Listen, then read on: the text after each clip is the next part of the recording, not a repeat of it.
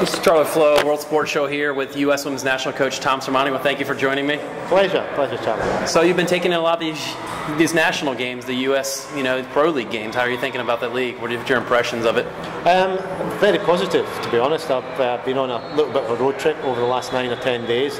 After today, I've been to all the grounds except Seattle, and I'll be there during the week, next week. And the standard of soccer's been high. The competitiveness of the games, which I expected, has been intense.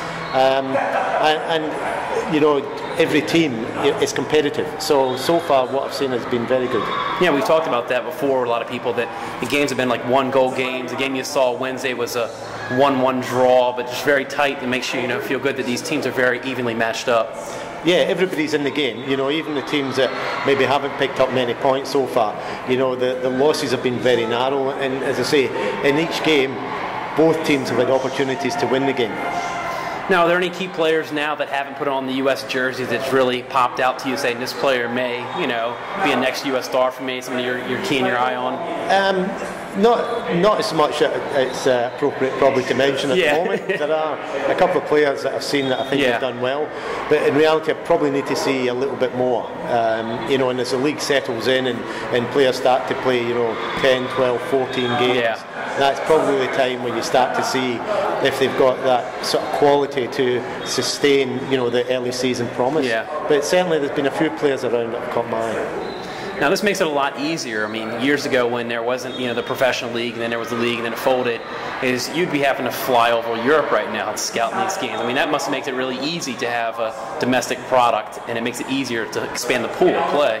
Very much so. If players are on hand and the players are getting the opportunity to play week in and week out, and the opportunity to play against national team players, that's a real great measuring stick for me to assess their ability and assess their chances, or what I feel their abilities are in relation to getting in the national team.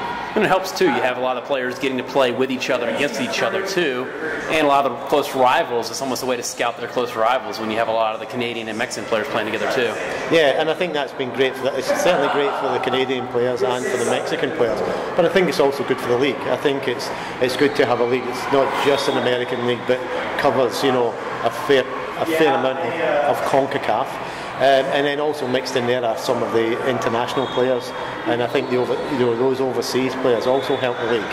But from my perspective with the national team, it's just great that the players are playing week in and week out, rather than have to do stuff on their own for potentially 6, 8 weeks, 2 months, and then come into a national team camp.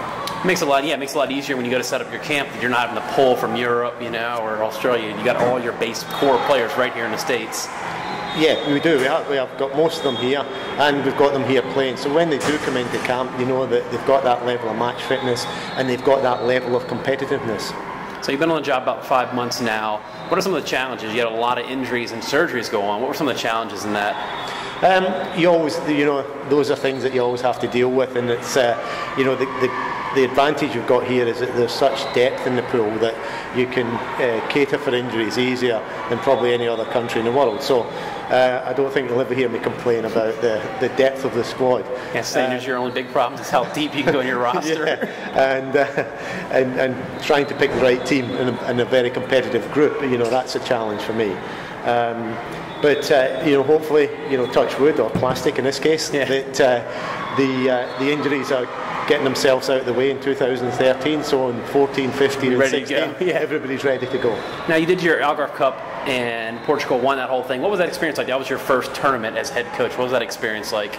Very valuable, extremely valuable, and it kind of highlighted the great qualities of this team, not just their actual soccer ability of the players, but their ability to win games and come back when it's crunch time. And that was the first thing that stood out to me in the team, is that when this team, whoever's playing, goes out onto the soccer field to represent the USA, you just feel that they're not going to lose games. And that is a huge plus for any coach to come in and see. And I think it's interesting in the final of the Algarve that we won 2-0.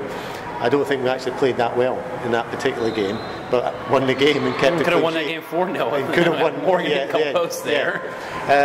Yet we played Germany a few weeks later and drew 3 each and played much better. So you know, it's some interesting challenges there. Yeah. But I just think that my first impression is that, you know, this is a very strong competitive squad, and you know, the players are real professionals, and they train at a great high intensity.